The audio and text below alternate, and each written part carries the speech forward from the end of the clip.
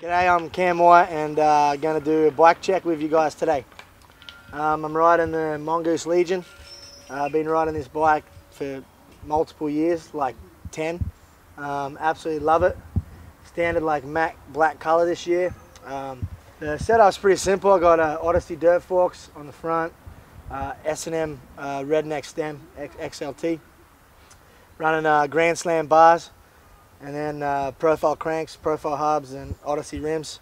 Got a big old chunky seat on her. You don't see that very much these days.